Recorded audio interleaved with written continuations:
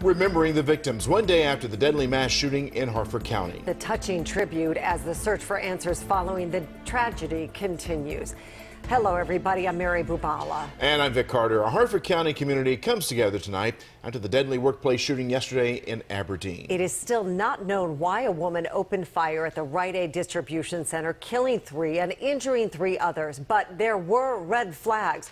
Earlier today, the victims were identified as well. WJZ is live in Aberdeen. George Solis reports on the vigil held this evening for the victims and survivors of the shooting. George? Yeah, Vic, and earlier tonight we spoke with the brother of Brindra Giri. You can imagine words hard to come by after having lost his sister in that shooting. Tonight, she and the other victims were remembered outside this church behind me. As night fell, the crowd began to congregate in front of Cranberry United Methodist Church near Aberdeen, the church not far from Thursday's deadly mass shooting at this Rite Aid distribution center. If you are struggling tonight, reach out and ask for help. This candlelight vigil that followed meant to represent light in the midst of so much darkness.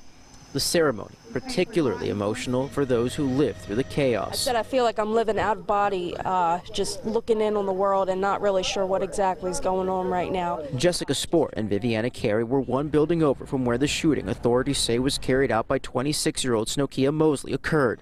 Still, both unsure if they'll be able to work in the same complex ever again. I don't know how I'm going on Monday. The day proving even more difficult for the brother of one of the victims of the shooting.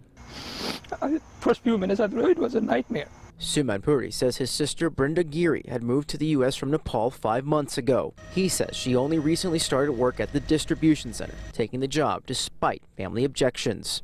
My mom is devastated. I don't know how long it will take for her to kind of accept this fact that she's not there anymore. Giri is survived by her 2 kids, an 11 and 16-year-old and her husband.